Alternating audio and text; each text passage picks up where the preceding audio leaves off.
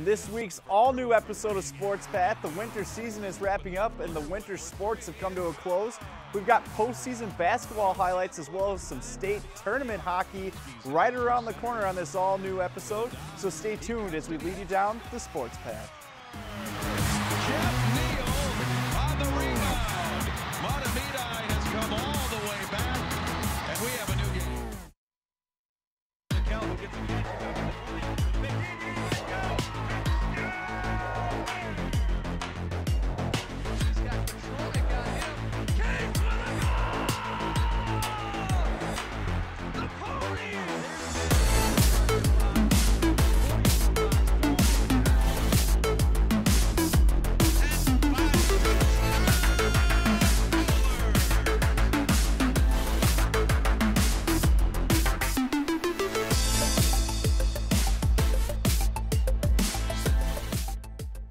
Good evening, everybody. We are coming to you live here on SEC TV. As you can tell, I'm here all by myself tonight.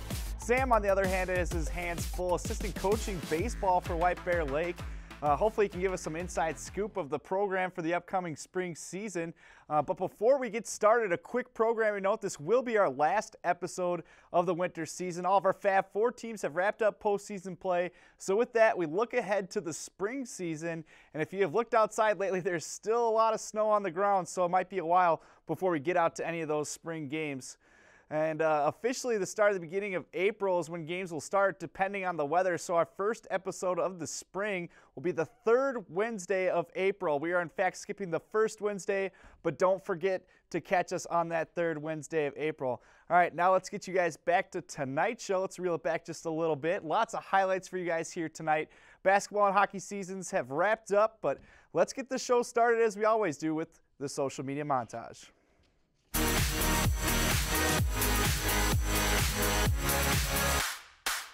Now on tonight's social media montage, we bring you just a couple of tweets, starting with one from the Mahtomedi boys basketball team. Mahtomedi plays in the Section 4 3A tournament every year, and they've had success in the past year. They ended up playing Totino Grace in the 4 3A semifinals. The game went into overtime where Javon Hadley scored the game-winning basket with the tip-in. We don't have the highlights of that one, unfortunately, for that game, but Mahtomedi ended up advancing to the championship game where they tipped off against Columbia Heights for the second year in a row, and we actually have those highlights in the rematch of 1 year later, so don't go anywhere. Now next, we have a tweet coming from North Activities account where it looks like the North St. Paul Pep Band was on the big stage. They ended up securing a gig to play for the Colgate Women's Hockey Tournament in the 2000 NCAA Women's Frozen Four and at the University of Minnesota. Colgate faced off against Clarkson in an overtime thriller. Unfortunately, Colgate did not come up with the win, but I'm sure that was definitely not because of the North Polar Prep Band. It looks like the Pep Band certainly enjoyed that experience, and we know the Colgate women's hockey team did too. They tweeted out a thank you following the game. What an experience it had to be for the high school Pep Band getting to go on the big stage. Band director Mr. Hammerman over at North St. Paul is always doing big things to make sure his band has the best high school experience. And with that, we wrap up another edition of Social Media Montage.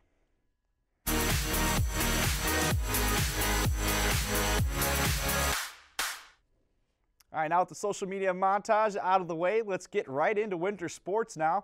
Girls hockey is wrapped up quite a while ago, and if you remember the Section 4 Single A, Mahtomedi was seeded third and knocked out by South St. Paul in the semifinals, losing 5-3. St. Paul United ended up representing the Section 4 Single A in the state tournament, and in the 4-2A, 3 Fab Four schools in that tournament ended up playing each other in the quarterfinals. North and Tartan are combined for girls hockey. They were seeded 6th and ended up playing the number 3 seed White Bear Lake in the first round. White Bear Lake advanced all the way to the championship where they took on familiar opponent Hill Murray. They met their match in that one in the finals, losing to Hill Murray 4-0. So that's girls hockey. Let's jump over to boys hockey, starting with 4-2A. Now, if we look in the 4-2A boys hockey tournament, White Bear Lake got the number 1 seed, and it really looked like it was going to be their year. You know, they beat Hill Murray early on, and they beat Tartan this year in the semifinals. And after getting upset last year by the Titans in the championship game, they took on Hill Murray Just like the girls, we've got the full broadcast on our YouTube channel, so you can check it out there. But what it really came down to was an all too familiar experience for the White Bear Lake Bears. They lost to Hill Murray Pioneers in yet another 4-2A championship game. So good luck to the Bears. Maybe they'll make it to the state tournament next year, but that's their familiar foe, is the Hill Murray Pioneers. Now we'll take it to the Class A state bracket.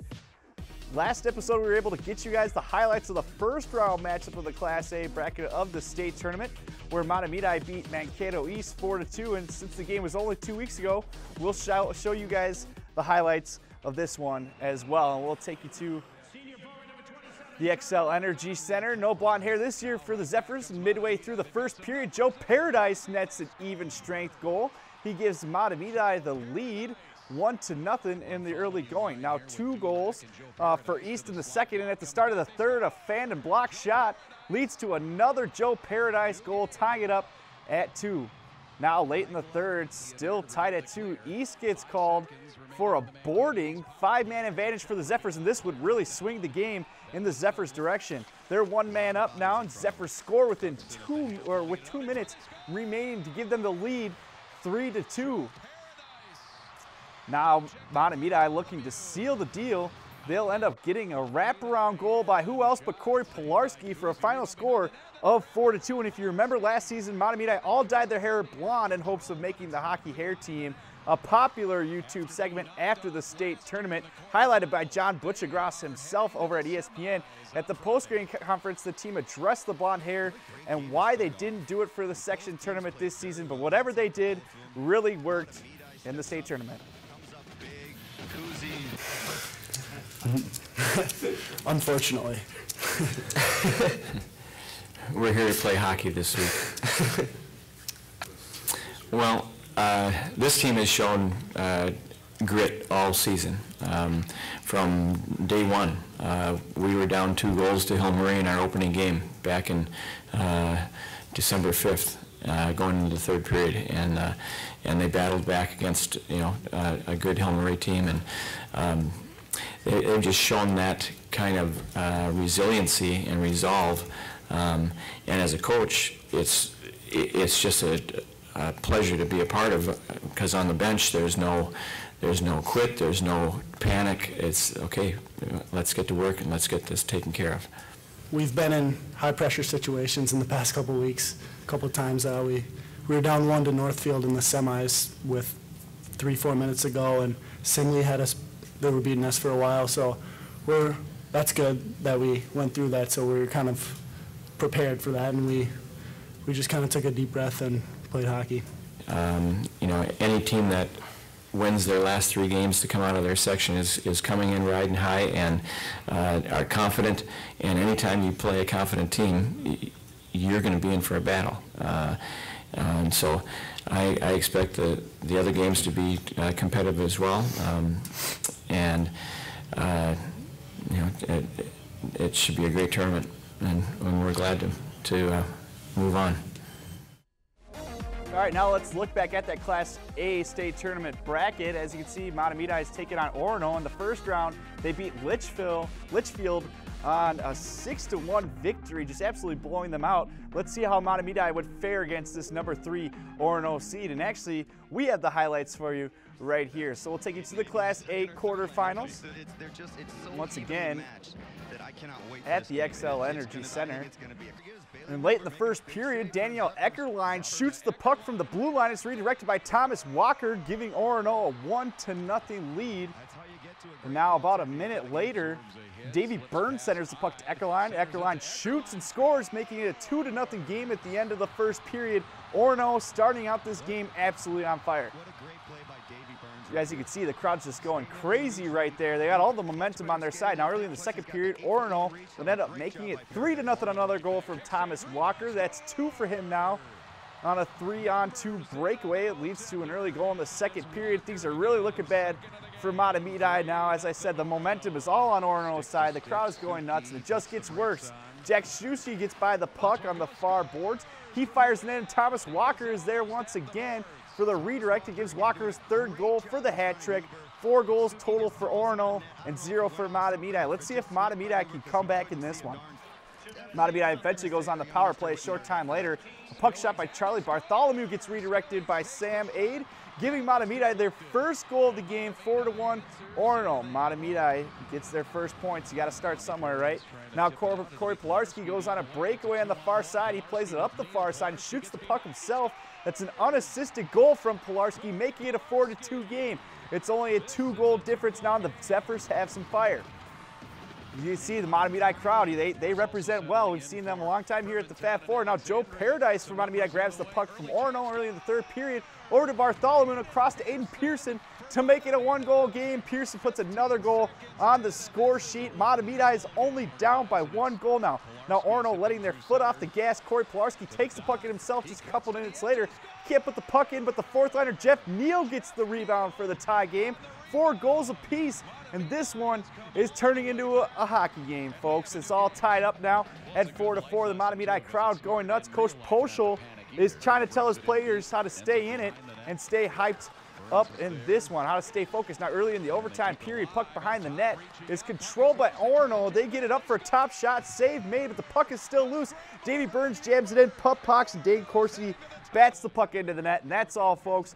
Orono wins it 5-4 in overtime. A beautiful goal by Corsi. Jeff Poschel addressed the media after the game of this one.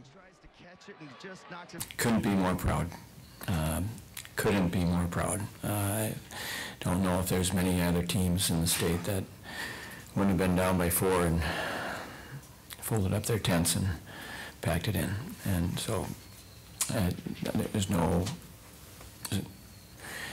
way to describe how proud I am. Oh, absolutely. You know, from the very beginning of the year, if we were down by a goal or two, it wasn't panic time. It was just time to go to work, and this group never felt like they were out of a game. And you know, like Sam said, I think they really covered for each other. They picked each other up, and resilience is a good word. I mean, if you watch the game, there is absolutely zero for them to be ashamed of.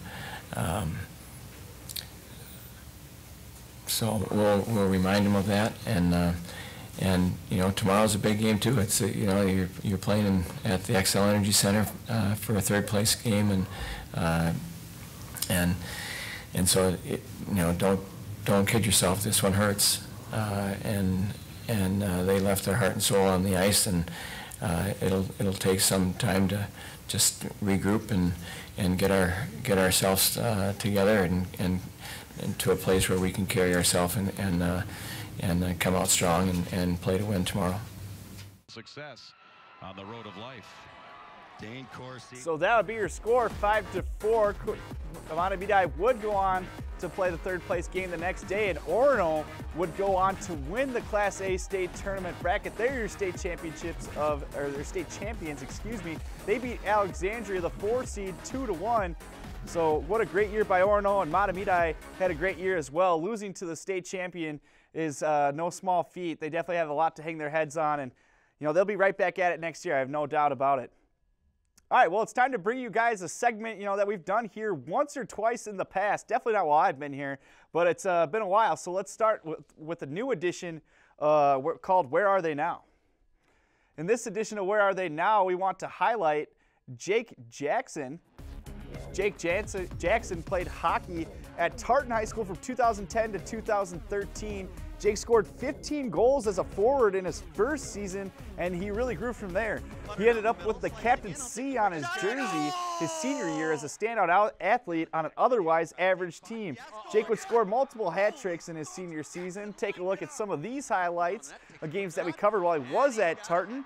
He led the team with 29 goals, 27 assists for 56 points his senior year. Tartan ended up losing in the first round of the Section 4 2A tournament against Roseville, but it definitely was a game where Jake once again scored a hat trick, just putting the team on his back. And despite losing the first round of the sections, Jake was named finalist for the Mr. Hockey Award as a senior. And while at Tartan, Jake also committed to play for Michigan Tech in college at the Division I level, a very good school. And back in 2013, we interviewed Jake about committing to Michigan Tech. Looking down the road, thinking about Michigan Tech at all? I mean, right now I'm just worried about the season here. That's why I stay back. I want to go down and play in the tourney, and then, I mean, next year I have Waterloo, so that's a couple years down the road. So, I mean, I'm really looking forward to it, really excited to play college hockey, but right now it's high school. Got a commitment to my team, so.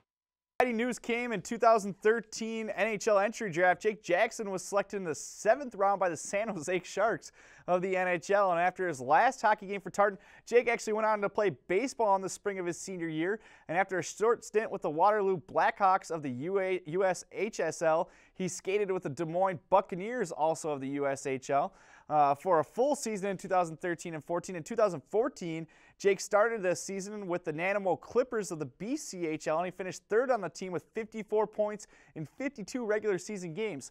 He added 8 goals and 6 assists in 22 playoff games of that year. And finally, in 2015, Jake went on to Michigan Tech. Now, he only played 11 games his freshman season, but during his sophomore season, he skated in 41 games, scoring 11 goals and adding 6 assists. He caught fire at the end of that season and scored the game-winning goal as a part of a 3-point night in the WCHA playoff opener against Lake Superior State. He buried the second goal in the WCHA championship game that sent Tech to the 2017 NCAA hockey tournament. Most recently, Jake Jackson is in his junior season at Michigan Tech, and during this year's WCHA playoffs, Jake scored both goals in a 2-1 win over Minnesota State in the semifinals. It was an overtime game winner that sent Michigan Tech onto the WCHA championship game back in Michigan against in-state rival Northern Michigan University. Michigan did end up beating NMU for their 2nd straight WCHA tournament championship, sending the Huskies to the NCAA tournament for the 2nd year in a row. And that is where we leave you now. Michigan Tech plays 2nd-seeded Notre Dame in the 1st round. That game is scheduled for Friday, March 23rd at 2 p.m. It will be broadcast on ESPN2, so this is a huge game if ESPN's covering hockey. So don't forget to flip on your TVs this Friday afternoon to catch a former Fab Four athlete play in the NCAA tournament. Great things happening all over the Northeast Metro, but Jake Jackson is certainly one standout former athlete from Tartan, and that has been the most recent edition of something we're going to try to start doing of Where Are They Now? Now we're going to switch the little gears a little bit. We're going to go to girls basketball, specifically the 4-3A bracket. Last Sports Path, we showed you the Mahtomedi was set to compete in the section championship. They destroyed Columbia Heights in the 1st round, which we displayed here on SEC TV. But we'll have their game against the De La Salle Highlanders right now, where they went on to play in the championship. Mahtomedi starts off with over a minute possession, eventually getting the ball to Josie Underwood. Drano sinks the 3. Seconds later, this might look a little bit like deja vu. Ball back to Underwood. She drains the 3 again. 6 points in the early going in the first couple minutes for Josie Underwood. And now get this. Once again, Josie Underwood goes 3 for 3 from beyond the arc. 11 minutes to play. Mahtomedi is up 11-7 over a very good De La Salle team. Now eventually De La Salle started to put on some full court pressure, and that definitely did some damage. They tie it up at 19 with less than a minute to play off that layup. Less than a minute to play in the first half. Josie Underwood takes the ball on a fast break with 15 seconds. She'll take it all the way to the hoop, making it 21-19 with about 10 seconds left to play. Underwood having a heck of a game here in the section championship. Right back the other way, De La Salle puts the ball for the buzzer beater. It rattles in, then out, and De La Salle almost takes their first lead of the game before halftime, but Mahtomedi goes in the second half leading. Now De La Salle starts the second half with a pass inside, a few dribbles, and now an amazing reversal layup ties the game at 21. Now De La Salle pressure carries over the second half as they take their first lead of the game off a steal off the inbounding ball. That's 23-21 now. Now De La Salle with a 10-point lead. Later on, Mahtomedi finally breaks the press. Long pass. Underwood adds to her total. She cuts the deficit to only 8 now. Mahtomedi's got to get things going. 4 minutes left to play. Now Mahtomedi gets the press. They get called for a foul, something they can't have with only 4 minutes left in the game. Now trailing by 5, Grotehouse will end up getting the ball at the top of the key.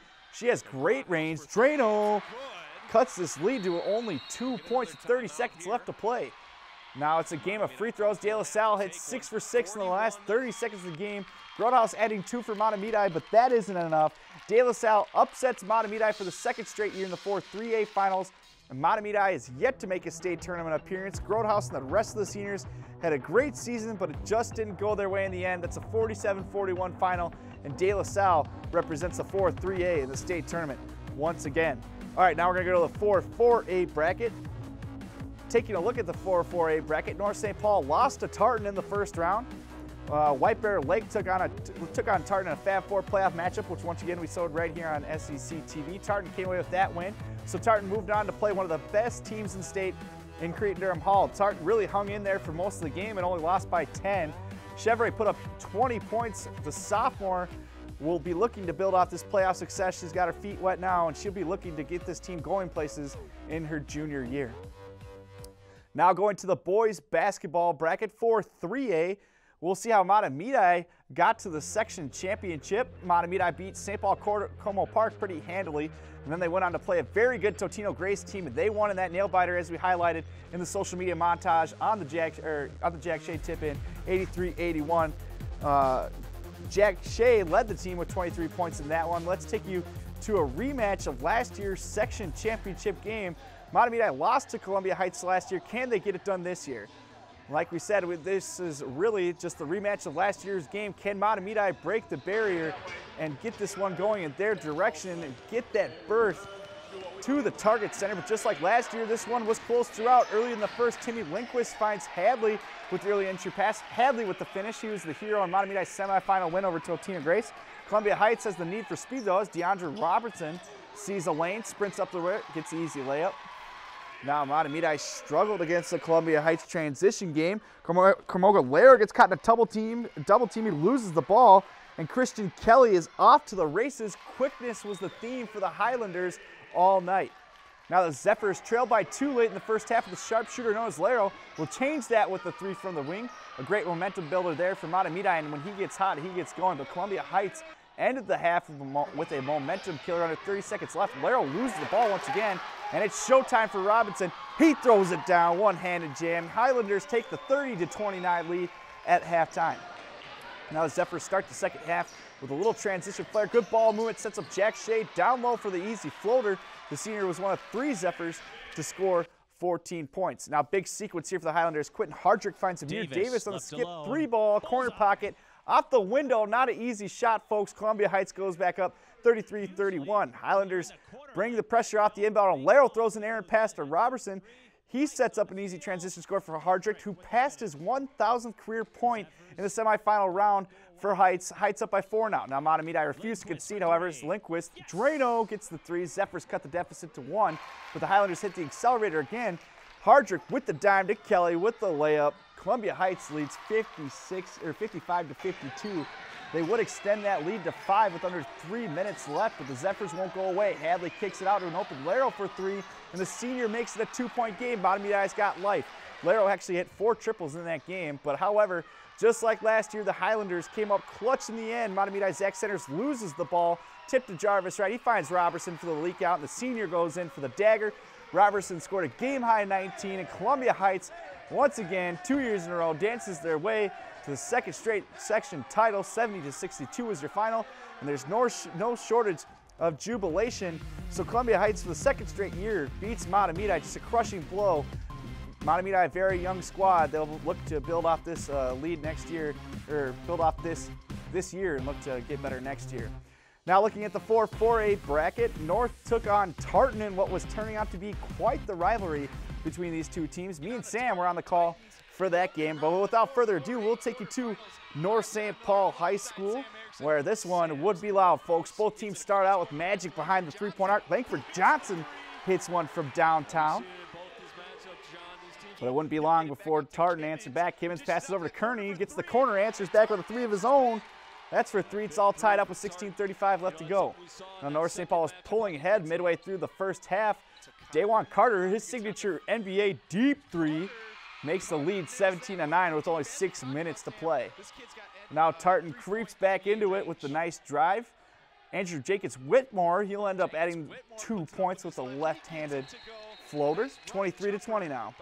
North St. Paul ends the first half the same way they started it, however, with a 3-pointer. This one Titus Dean. Drano, so that's 26-20 at halftime. Let's go to the second half. This one will start off with Good News Capigal. He would miss a three to start the second half, but who is it? Kale Golden is there to put it back in. He gets called for the foul and one. That turns into 3 points on the free throw, 29-20 now for North. Now trying to push the game out of reach by Tartan. Titus Dean hits a wide open three right here, making it 47-38. A 9-point game with less than 6 minutes to play. A minute later, Tartan starts off the run. Kimmins with a big offensive rebound. He puts it back in, making it a 7-point game. Now McKeel Weems will end up making this one a 5-point game for Tartan as he gets the bucket, draws the foul. Unfortunately, he'll miss the free throws, but nonetheless, Tartan's back in it. They got life. It's 47-42. Now Weems will shorten the lead even more. A 3-point game now after he goes up with it. Contested shot, gets the roll to go in. It's 47-44. Now Bryce Phillips struggling with the ball. Tartan comes up with a huge steal, and Anton Kimmins rushes down the court. He misses the layup, but a foul is called, a very crucial one, sending him to the line. Let's watch these free throws. He ended up missing the first. See if he can make it a 2-point game. And he makes that one, so it's 47-49 now. Tartan with the ball. Now inbound play. Good defense by North, but Tartan does get it into Jenkins Whitmore, and he goes straight to the basket. Could have been called an and one, but nonetheless, tie ball game now. Now North St. Paul runs an inbound play for Good News Copigal. Clock counting down, 10 seconds to play. You know Good News is going to take this one to the hoop to try to win this game. He misses, gets his own offensive rebound, goes back up, Tartan gets called for the foul. This will send Good News to the line. Now let's watch the free throws. First one is good. 48-47 now. Now let's see if he can make this a 2-point game. Second one goes in.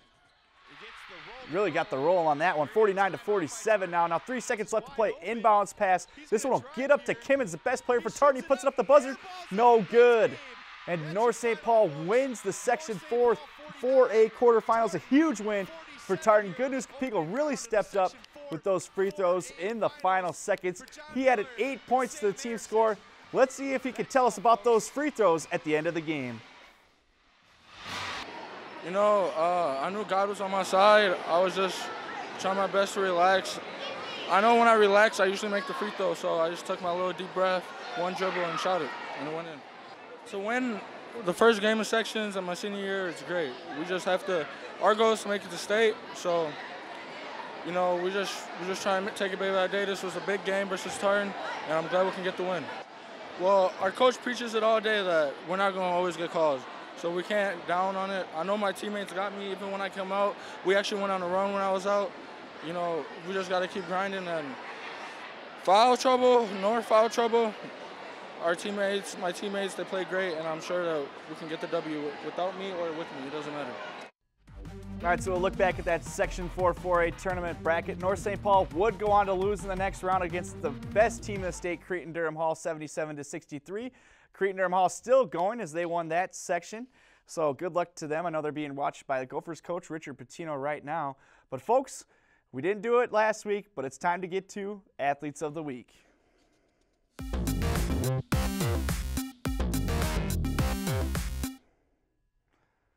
For my male athlete of the week, I have to go with Good News Copigal. Who else? Good News will be graduating high school at North St. Paul this year. He is one of the best players in the state, and he's still left unsigned for college basketball. I know he's going to go on and do big things. He had 17 points in that loss to Cretin, but it only feels right to send him out with this honor as he's been awarded it many times. It's been an honor watching you play. Good luck at the next level, and good luck in your graduation. Now for my female athlete of the week, like Good News, I have to go with Emma Grodhaus, a player who's won this quite a few times from Mahtomedi.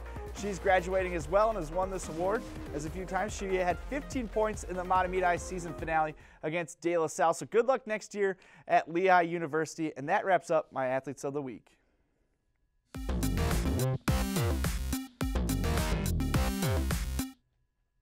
All right, folks, we'd like to thank you for tuning in tonight. As you know, check our website for all of our upcoming broadcasts, and the third week of April, we will be having Sports Path. So until next time, we'd like to thank you all here at SEC for tuning in. A lot of bodies in front of him. Ducks in at the half, holding it out in front. They score! Joe Paradise. No check there for Bartholomew.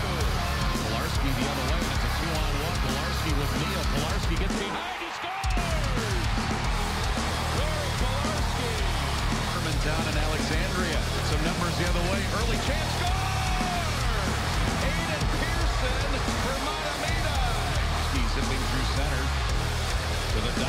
He cuts to the edge. They score! Jeff Neal on the rebound. Mahtomedi has come all the way back, and we have a new